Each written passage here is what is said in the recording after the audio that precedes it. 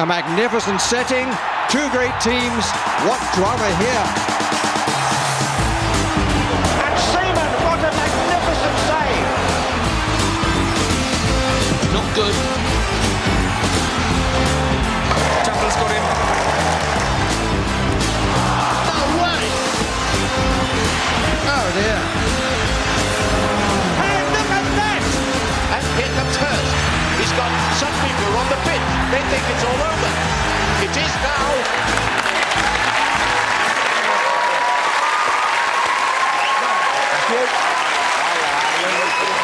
Hello and welcome to They Think It's All Over with David and Rory as a comedian and West Ham fan who admits that he's terrified of spiders. In fact, he hates anything with 8 legs, unless it's a KFC party bucket.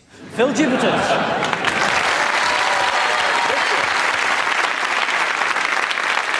With Phil and Jonathan is a top Formula 1 driver who a couple of years ago was done for speeding on a motorway. He was delighted. After all, 3 points is 3 points. Jensen Button.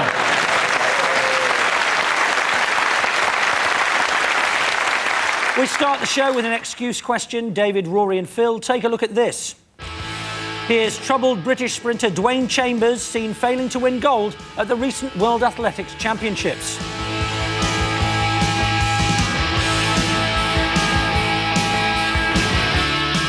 But since then, of course, things have gone from bad to worse for Dwayne. He failed an initial drugs test and commentators, including legend Michael Johnson, accused him of carrying too much muscle weight. Now, Dwayne, of course, has strenuously denied taking any form of drug and has a perfectly good excuse for looking so bulky. So what is that excuse, David's team? It's self-defence. Right. Self-defence. He's got to bulk up in case he bumps into Cheryl from Girls Aloud. Oh, no. I just say it's great for me to have Phil on this side because today I am the second fattest person on this side. And it makes you the best goalkeeper, Phil. I'd say, actually...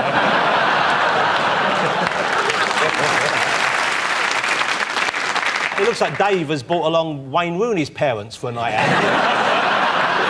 Who's mummy? Who's mummy? So, gentlemen, Dwayne Chambers. Was it? Right, OK. Did he bulk up? After the death of Barry White, did he see a gap in the market? Thought... Is he a lot heavier than what he was before? We don't know the figures exactly, but he certainly... Well, he's perceived as being bigger, isn't he? Mm. He's a big lad. He's just been washing his kit too much, hasn't he? So, professional sportsmen watch their own kit, do they, David? Things are a bit ropey at Man City. Do you have weigh-ins at Man City? I mean, they weigh you regularly to check We you in shape? We get weighed about once every, 2 weeks, something like that. But there's some funny things go on when we do get weighed. Oh, do tell us, Dave. No,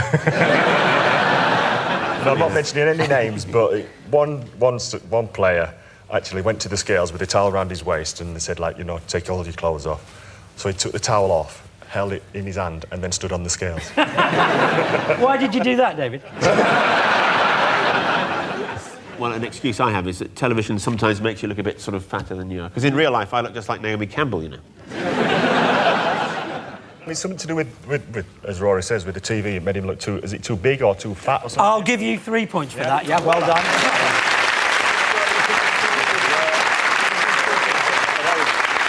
In fact, Dwayne put the blame for his larger appearance on TV. He said, it's television, it makes me look huge. Dwayne Chambers does have a point, though. It's being on television that makes me look fat. I spend all the money I get for this show on pies. Phil, Jonathan and Jensen, it's a footballing excuse for you. Watch this.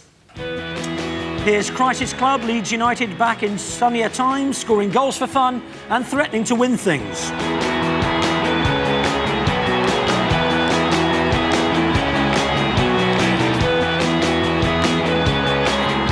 But 2 short years after they nearly reached the Champions League final, Leeds are bottom of the Premiership and £80 million in debt. When the current chairman took over this year, he discovered his predecessor had been lashing out on such crazy purchases as private jet flights, Darren Huckabee and designer goldfish. So what was the club's excuse for spending £20 a month on fish? Phil's team. Well, was it so the players had someone to talk to on the same level? Are you sneering at footballers? No, none at all, none at all. Let's face it, your job's not. You just have to set the wheel like that and sit tight, don't you? When you pass your driving test, they have the flag in front of the car. I passed my driving... What? Have you not passed yet? I have passed. I passed on the 3rd try. I'm not ashamed of that. I bet you didn't pass first time either, did you? No, I didn't. Ah, when did you pass? How No. many? Dangerous driving. There's a surprise. You could have done for dangerous driving in your test. Went for a gap that wasn't there. Done that a few times. We may have strayed a little on the question. They were Leeds United and fish. Well, we've all splashed out on a few trouts before, haven't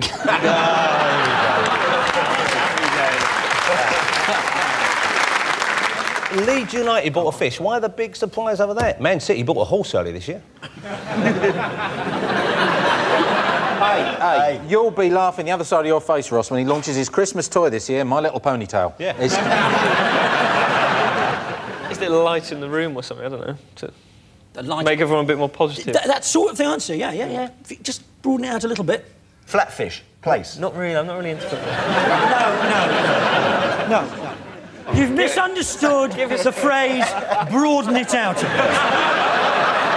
What I meant was broaden the answer out, not the type of fish. What type of fish? Give us a clue. Jensen's, he's the closest, you're nearly there. What sort of fish? No, What sort of fish? why would you do that? What sort of person Harmonious. would? Yeah, harmonious. What sort of person gets involved in that? Feng Shui. Peace fish. Feng Shui. Feng Shui is the correct Feng Shui answer. fish. For 3 points. Well done. Former chairman Peter Ridsdale's excuse for squandering so much money on goldfish was that fish are lucky. So on the advice of a feng shui expert, he spent a small fortune on 11 fancy fish in the Leeds colours of white, yellow and blue. Leeds have now got rid of the fish. One was sold to Liverpool for 1/10 of what they paid for it. One's gone to Middlesbrough, but Leeds are still coughing up for the fish food. And 2 were the subject of a police investigation after beating up a tropical fish outside a nightclub. And at the end of that round, Phil's team have 3 points and David's team have 3 points. And that round is round 1.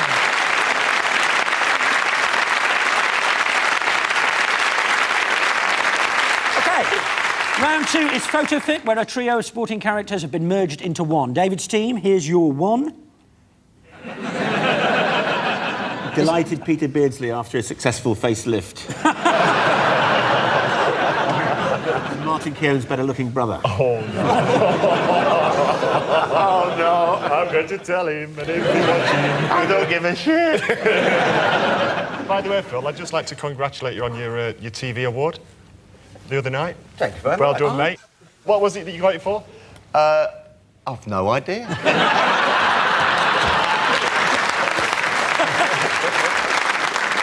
Hey, the hair there, that's not by any chance Tim Henman, who so gloriously won at the weekend. What a fabulously exciting tennis match. The boys on top. If I were you, I'd put 50 quid down for Wimbledon right now in his favour. Although, did you see the French? Did you see the trophy they gave him? It wasn't a proper trophy. No. They obviously thought he's never won one before. He won't know the difference. Just get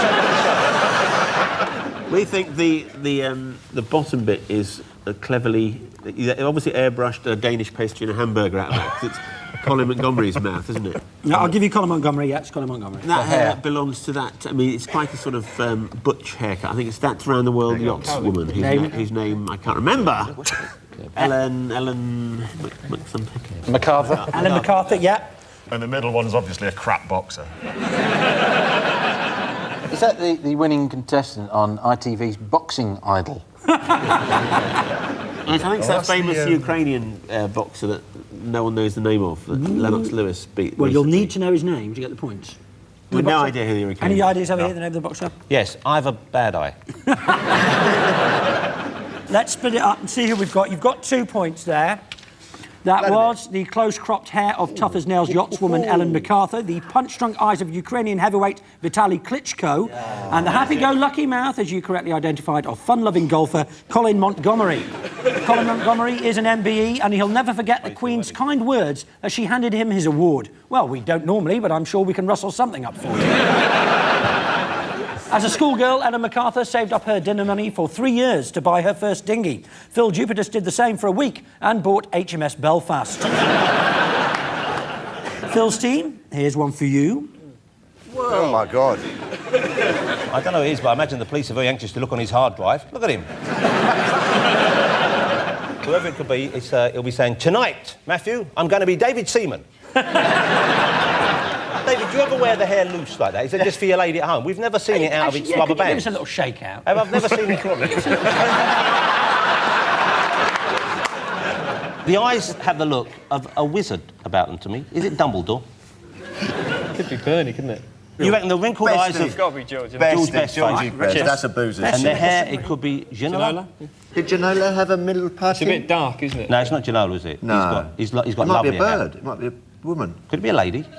Could be a lady. That was still being politically correct. It might be a bird. It might be a woman.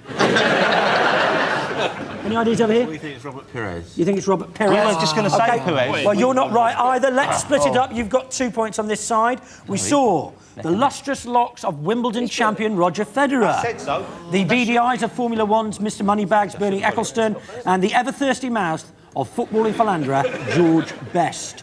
George Best recently sold his European Footballer of the Year award for £167,000. The then Leeds chairman, Peter Ridsdale, said, "It's a fantastic buy for the club and it'll look great in the fish tank." Roger Federer was the man who ended Pete Sampras's Wimbledon career. Sampras took the defeat badly. He kidnapped a blonde and climbed the Empire State Building, swatting biplanes as he went. Gas fitter turned Formula One supremo Bernie Ecclestone has earned as much as £54 million in a year. But despite that, he gave up the gas fitting and moved into motor racing. And at the end of that round, David's team have 5 points and Phil's team have 5 points.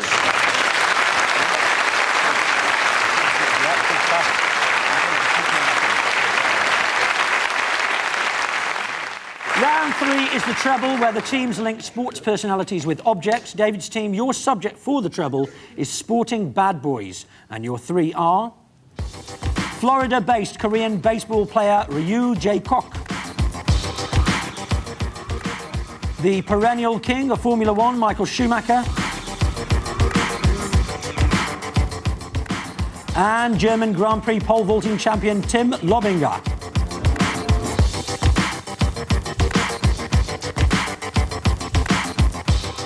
But which one caused a stir by chucking a fridge out of a window? Who's in trouble for bearing his backside? And who's been reprimanded for killing an osprey? David's team. Does that bottom row there look like the prizes in the gay generation game? Is that Schumacher there? Yeah. I don't like the look of him. Look at his face. He's full of himself. Look at him. He's sneering at you, Jensen. Yeah, isn't he? I think he's looking at you, He's going, actually. "Hello, Jensen. You think you're so fast?" Not so fast as me now, you. Look at this. The faster you think of this speed, haha. Yeah, I let you come up and she said, "No, I pull in front." I just think this. Oh, look, it's in #1 place. I put my trouser already. Tough luck.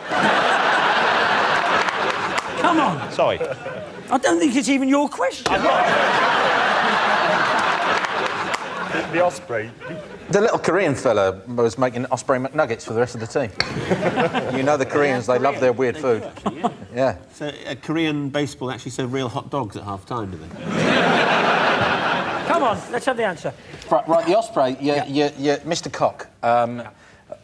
They were at training in Florida. I know this story. And in Florida, the osprey is a common bird down there, and they nest in the... And he was just trying to knock one out. And he was hoying baseballs at the osprey, and he killed an osprey. Right. And he earned the ire of the local community. The pole vaulter, presumably pole vaulted his pole into that bloke's arse, went over him and landed in a fridge. Wait, that's Schumacher's arse? No, you've misunderstood. But Jensen would know. He'd seen it from behind quite a few times. That's... Do they drive naked? I didn't know that. But you know what? If weight... He's a new character from Wacky Racing. The only guy that looks like he'd show his backside to anybody is the pole vaulter. Right, so you're going for... The fridge for Schumacher, and you get 3 points out of 3. Well done. They don't have to say why. They don't have to say why. Yeah. In fact, Korean baseball pitcher Ryu Jae-kook faced a 19-day jail sentence after he threw a ball at a protected osprey called Ozzy and killed it. Michael Schumacher threw a fridge through a window in Japan after winning his 6th Formula One crown. And German pole vaulter Tim Lobinger was fined $5,000 for baring his arse in a protest against rule changes. The last time a British sportsman showed off his arse in public was when David Beckham introduced Victoria to his Real Madrid teammates. Most baseball jargon is unfamiliar over here, so just to explain, a bunt is a defensive push, a strike is a legal pitch that a batter fails to hit, and bottom of the third is where Leeds United will be in 3 seasons' time. Phil's team, your subject for the treble is sporting ambitions, and your 3 are... chunky West Country willow wafter Marcus Trescothick,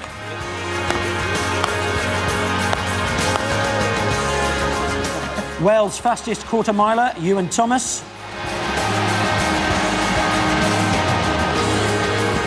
And scruffy Chelsea-based Argentine, Hernan Crespo. But Phil's team, whose ambition is to cross Africa in a balloon, who wants to become an F1 driver, and who dreams of becoming a rag and bone man? Lovely picture of Phil at the bottom there, though, isn't it? Look, you're looking good there. Rag and bone man. Rag and bone man. I've always quite fancied the idea of being a rag and bone man because I like having a nose. And if you ever nose through people's rubbish, think how much you could learn. Looking through our rubbish, for example. Just look through my bin, you'd notice me immediately. There'd be a couple of bags from top London's clothes shops. There'd be some fine food, maybe from the very best cuisine places. Maybe maybe a couple of specialist magazines. You look in Jensen's, you'd see what you'd expect in the youngsters. Lots of empty bottles of Sunny Delight and a couple of Happy Meal cartons. You ever look in Phil's bin? You'd probably find Phil, wouldn't you? It's just a racing driver. Right. All right. Formula One. You would know the sort of person who want to be a Formula One racer. Yeah. Well, it's got to be the fit-looking one, isn't it? You think so? Have you got a horn on your car? Only it's Ewan. Oh, that'd be great, wouldn't it? All the British drivers. What is that noise behind me? It's the English boy again playing no trick. I will hit the button with the tax and the oil. Who's that bloke over there again? That's Marcus Trescothick. Never heard of him. What's he do? He opens a batting for England. All right. Is he any good? Eats a lot of sausages. Do you miss playing cricket? I don't.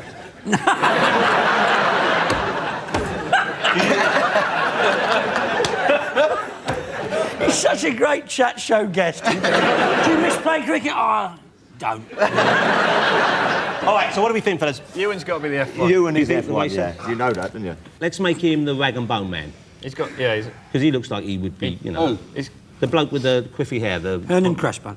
Yes. 3 points out. Yeah!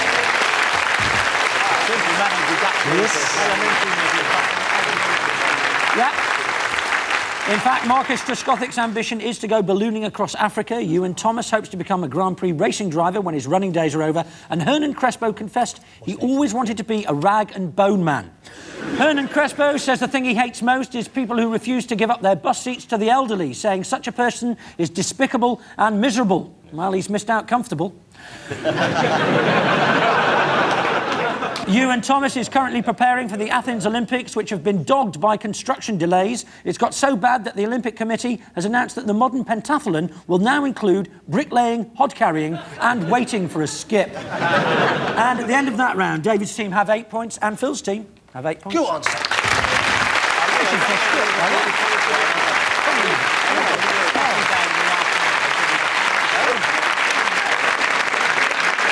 It's time for the regulars to fondle the famous as we play Phil the Sportsman. David and Rory, it's your turn first. If you'd like to make your way to the front and take up your positions, you will have a suitable amount of time to identify who's dared to come between you.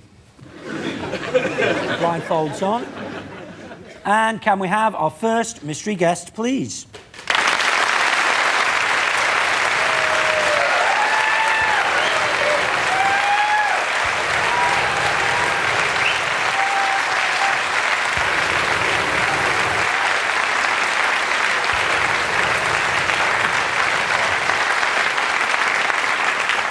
OK, and your time starts now. Where is it? Oh, what's that? What's this? Did you order a chicken in the basket? I think Frank Bruno made it while he was inside.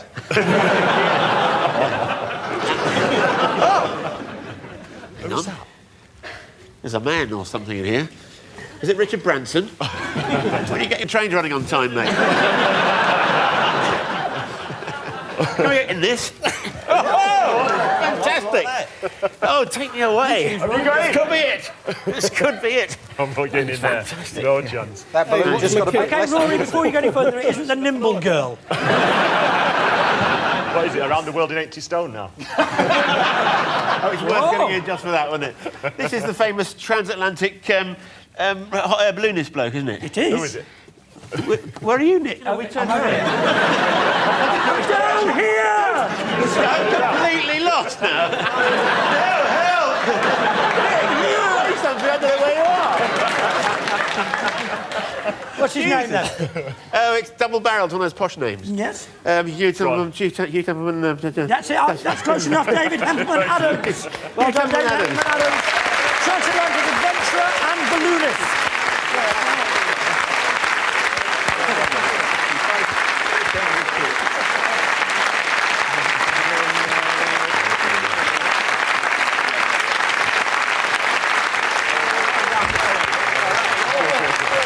Thank you, David.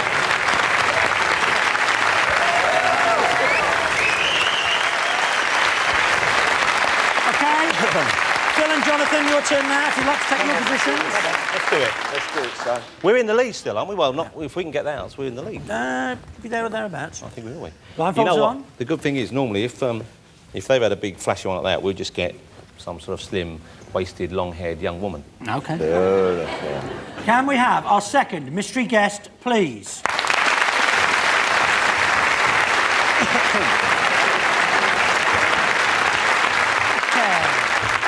God. And your time starts now. Oh!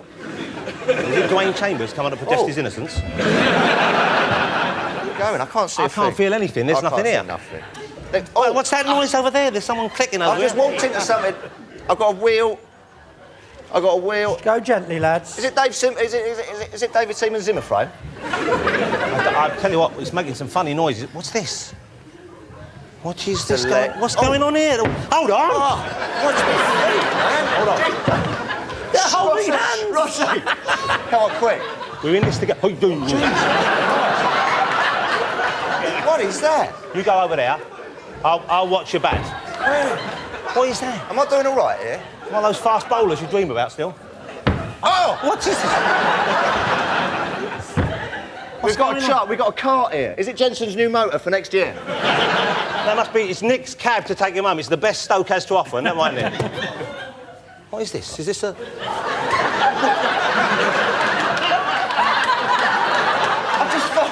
It's a cyborg. He's like Mel and then man. Oh! It was, in fact, Liz Rowe, the current national pony driving champion.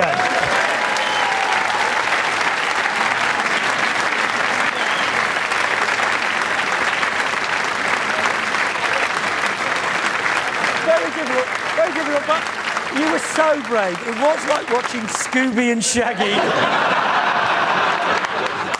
And so, at the end of that round, Phil's team have 8, but David's team have 11. How are we going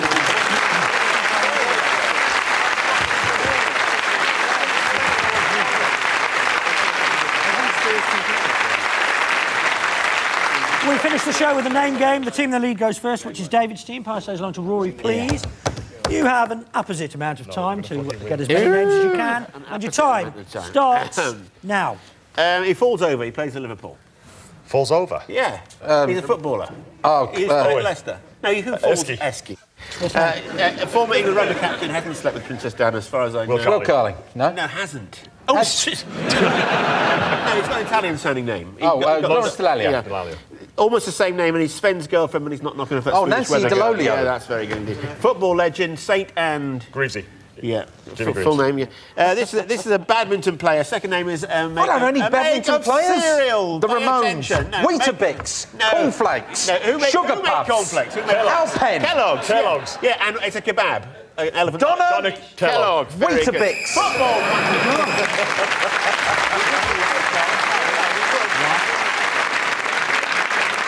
Right, so they moved on to 17, so 10. We'll win it for you. 10. Your time starts now. A swimmer, we had him on the show a couple of weeks ago. He had big breasts. Boom, boom, boom, boom, boom. James, second name Gibson. sounds like a monkey. That's right. OK. Scottish racing driver with a great fat head. The size of Coulthard. David. David Coulthard. All right, the second name of this Australian rugby player is what homosexuals would often say when the fleet was in. Hello. Jonathan Saylor. Hello, Sailor. Sailor, well done. All right. This is a tennis player. Sounds like she's trying to take over from Kornikova. First name is the same. As Kornikova. What's Same Kornikova's first name? Anna. OK. Second name is... second part of the name is, you know when a sun explodes, it goes super... Nova. Nova. Yeah, first name is Mario Brothers have got a thing called Mario. Super something Brothers. Super Yoshi. No, Yoshi Nova. instead of Nova. Crash, it's a sound like Crash, but you go... Wallop. Bang, wallop. No, wham, no, bam. sounds like Crash. Kapow. No. It used to be in potato, you added water. Potato. Mash. Smash. There you go, Smash, all right. yeah. Smash Nova. Oh, God almighty. What do you expect? Well, never mind. OK, OK, second name. It's a rugby player. Second name. If a vampire attacked you, a young lady, and you wouldn't know who had done it, you say... Oh. You'd ask the question... Someone who's did that. bitten your neck? Who Who's Edgar? Who fanged her? Exactly. And, he got that. And his first name is Sukanavola. OK, this is all right. A boxer. First name is like a clock goes tick and it goes. Right, but if it went ticker, it would go Tocker. That's right. And the second name, first part is what you call Jeff steak and kidney pie. No, I don't like pie, but I do like. Kidney. No, I do like steak and kidney. Gravy. No, not pie. It's another one. It's soft and round. You boil it. Pour it in. Oh, we were so close. Good work. I don't think we got. We only got that 4. I think you know in your heart of hearts that David's team is this week's winner, but over the series that makes it 4-4. It is a tie, and that means tie-break time. So bring on the game.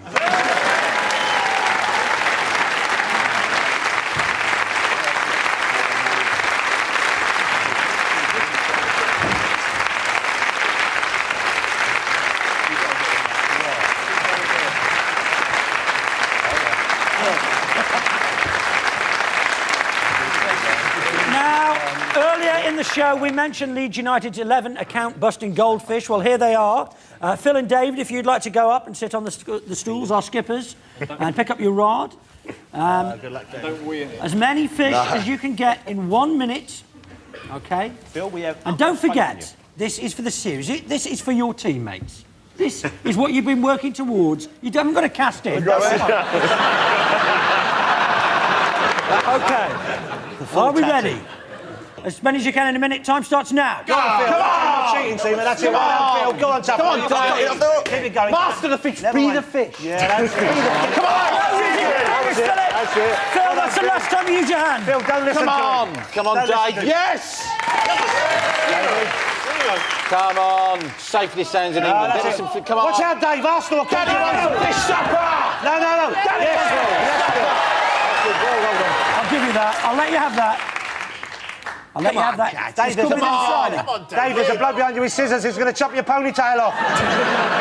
He's coming. It's the child catcher. Phil, one more for England. Come on. Come on, Phil. Yes. Did you see that?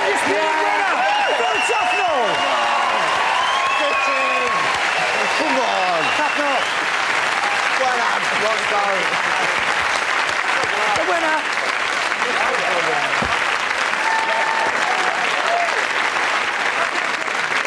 OK, well done. He looks like a little list hobo. He's so happy. It's Huckleberry Finn. So, thanks to David, Rory and Phil, Jonathan and Jensen. My name's Nick Hancock. They think it's all over. It is now.